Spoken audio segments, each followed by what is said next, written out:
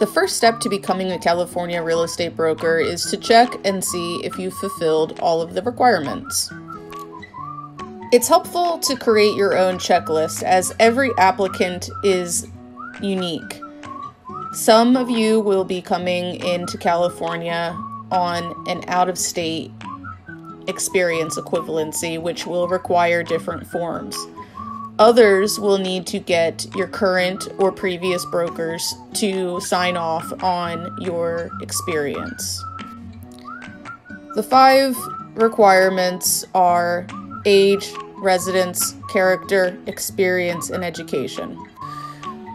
For the first requirement, the age is at least 18 years old, although it's actually 20 years old when you tie it to the experience.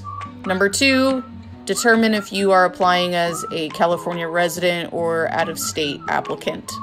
Number 3, you must disclose any prior conviction of a crime, and failure to disclose all criminal history may result in the denial of a license.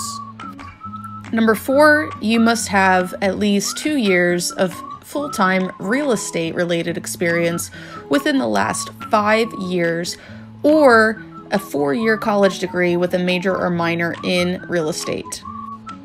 Lastly, the education requirement includes 8 statutory courses.